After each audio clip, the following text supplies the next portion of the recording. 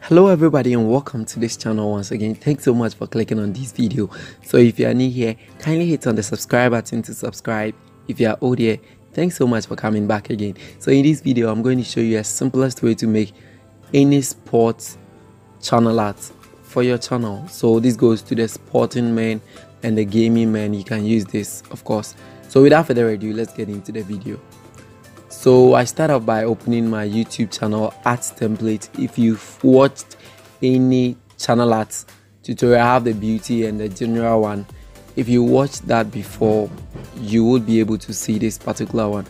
So I'll start off by creating a rectangle as usual. So I'll create it around here. You can choose to make it any color. So let me go for white and then I'll click OK. So I'll make sure that it has filled the whole of this. Yes, and I got this. So I right click and go to smart objects, convert to smart objects, and I have the smart object over here. So probably we're going to double click on the smart object and it will take us to a new document. So this is where we're going to do everything, and after we save it, it is going to reflect back onto our main channel art. So let's do this very real quick. So I have some pictures over here. I have a picture of Messi and Cristiano Ronaldo and Amber Rose, and I'm going to make use of this particular picture also. I got all of them from Google. So I'll first of all open this particular image and I'm going to use that as the background. So I'll send it to my rectangle over here and I'm going to press Ctrl T to transform it out. So somewhere around here, and I'll double click on it. So I'll position it around this place and I'll go to filter, blur and some Gaussian blur. So probably I want it around here. Let's try and experiment that. Okay, let's say here is okay, and then I'll click OK. So I'm getting rid of this particular picture, don't mind me, okay? And then the next thing that I'm going to do is I'm going to press Ctrl U to add some sort of saturation to it, to make it more or a little bit saturated. So I'll click OK when I'm done. So the next thing that I'm going to do is I'm going to import my pictures. So the first one that I'll import is that of Amber Rose. So the next thing that I'm going to do is import my pictures. So the first one that I will import is that of Amber Rose. So this time around I'm using the place instead of the open. So I'll select that of Amber Rose and I have him over here. So I'll drag him around this side and then I'm going to right click and go to rasterize layer, select this rectangular marquee tool and get rid of some part of the picture that I don't want. So around here, and I'll press Ctrl D when I'm done. Now what I'm going to do next is grab the rectangle tool, draw a light rectangle over here, and I'm maintaining the color to be white also. So over here, and then I'll push it to my right hand side just a little bit. Now the next pictures that I'm going to insert is that of Cristiano Ronaldo and Messi. So I'll go to open and open that image. I'm going to unlock it and then I'll select that of Messi first, make a duplicate and then bring it on top of my rectangle over here. So I'll just transform it a little bit and then I'll place it under my rectangle, right? So I have it over here and then I think this area is okay. Alright, so I'll then go back and bring that of Ronaldo. So I'll select the rectangle, marquee tool again and then make a duplicate and send him over. So I have him also over here and Ctrl T to transform him. Let me zoom in a little bit. Okay, so Ctrl T and then I'll transform him somewhere around here and then I'll bring him over here. Alright, so the next thing that I'll do is I'll make a duplicate of this rectangle by pressing Ctrl J and then I'll drag it over to this side, and I have the pictures ready. Okay, so the next thing that I'm going to do is I'm going to add a text to this particular one. So I'll select my text tool over here, and then I'm going to type a name like, let's assume iGaming, which of course in actual sense it means innocent gaming, but I'm not running a gaming channel, but I'm just using this to illustrate it to you, right?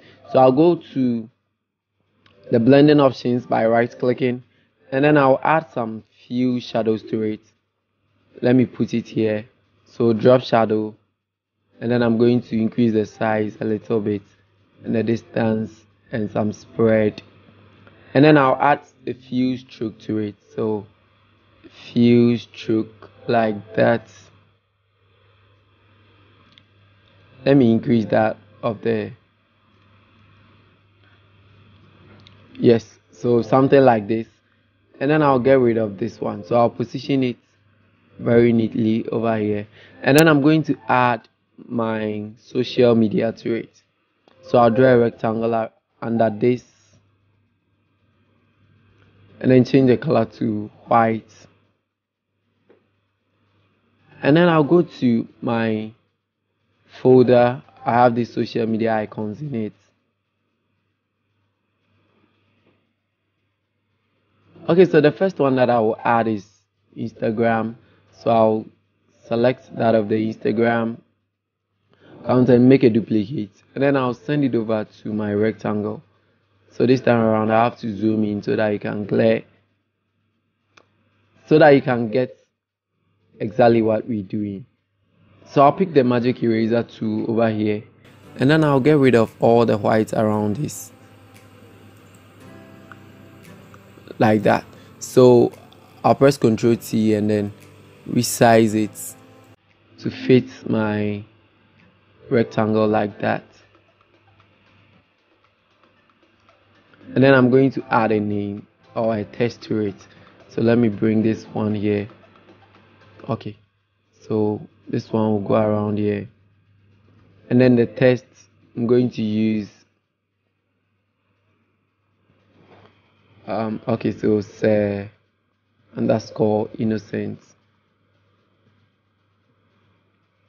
That's my Instagram account, and then I'm going to use Acrobat, a font called Acrobat, and that one will be bold, and the color will be black so that you can see it very clearly.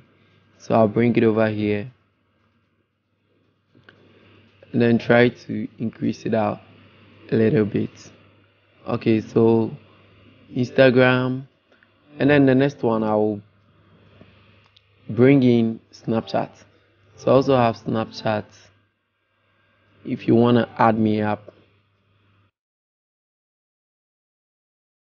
So I'll make a duplicate of the Say Innocent, and my Snapchat handle is also Say Innocent. So you can add me up there and then we can have a chat. So I'll select all the four and then bring it inside or in the middle of the rectangle like that. Okay, so let me decrease this one a little bit. Okay, and then I have this done. So the last thing that I would like to add is the subscribe or the subscription notice. You know, as YouTubers, that one means a lot to us. So I'll create a rounded rectangle over here, and since the subscription button is red, I'm going to change it to red. Yeah, red, and then I'll add a text, something like subscribe now. So I'll change the color to white, and then I'll paste it inside or bring it inside and increase it out. So something like this, and I have it over here. So by now I think everything is set and done, and I have my pictures over here, but I want to add one more thing to it. And what would I be? I think that would be what we call lens flare. So this is an optical lens flare that I downloaded also from Google. So I'll open it up, just unlock it and bring it onto my rectangle. So I'll place it on top of the players over here, and what I'm going to do is I'm going to the blending mode, and I'll change the blending mode to screen. So I'll add some sort of lighting or some flare over the players like this. Of course, you can decrease the opacity from here to make it look a little bit nice, or you can just keep it that way if you want to. And if you want to add any other text over here, you just grab your text tool, maybe the type of games that you play or the type of sports that you show on your channel or any other thing like that. If you want to add it, you can just add up a text here and then you are good to go. So when we are done with all these things, we're going to get rid of the rectangle, and it will ask us to save or not. So we're going to click yes for a save, and after it has saved, let's get rid of all these. We don't need them anymore, so we get rid of this too, and then we get rid of this one.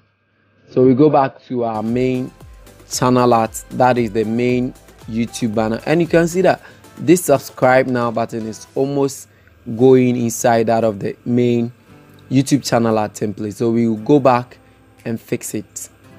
Alright, so we're going to grab the rounded rectangle and the subscribe now text, and we're going to transform it a little bit and bring it inside so that it won't go just deep like that.